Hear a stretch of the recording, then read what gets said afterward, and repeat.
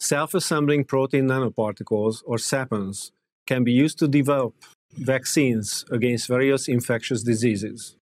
This method that we describe here can be used to purify, refold, and characterize SAPNs containing a 6-helix bundle. This nanoparticle can present trimeric antigens in a native-like conformation. With slight modifications, this method can be applied to other innovative SAPN vaccine constructs.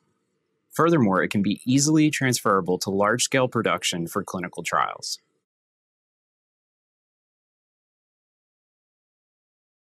For the lysis of harvested E. coli expressing the 6-helix bundle SAPN, use a probe with a sonication output of 150 watts with 4 seconds of sonication and 6 seconds of rest to sonicate resuspended bacterial pellets in 40 milliliters of imidazole-free buffer on ice for 5 minutes. Centrifuge the cellular lysate to generate a clarified supernatant and transfer the supernatant to a sterile 150 milliliter flask.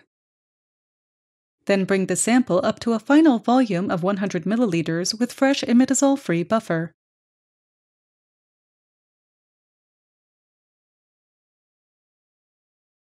To isolate the protein of interest, open the FPLC software and click the New Method option.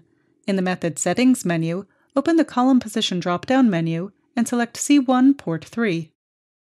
In the Shown by Technique drop-down menu, select Affinity.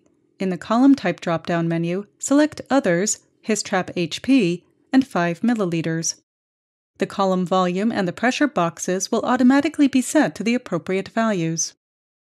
Click Method Outline and drag the equilibrium.